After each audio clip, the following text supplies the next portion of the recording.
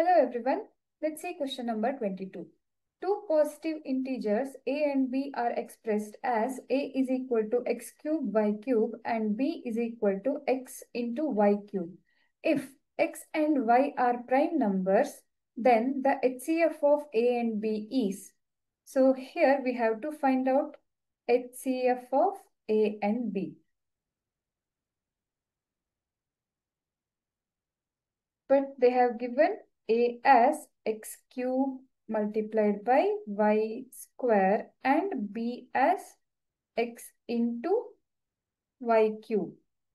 So both x and y are common in both the numbers. In order to find out the HCF of these numbers, we have to take the least powers of common numbers. That is, x and y are the numbers here, variables. In the form of variables they have given.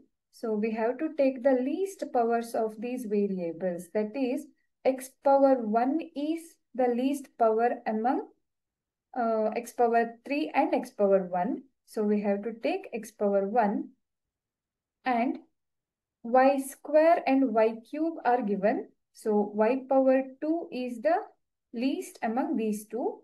That is why we have to take y power 2.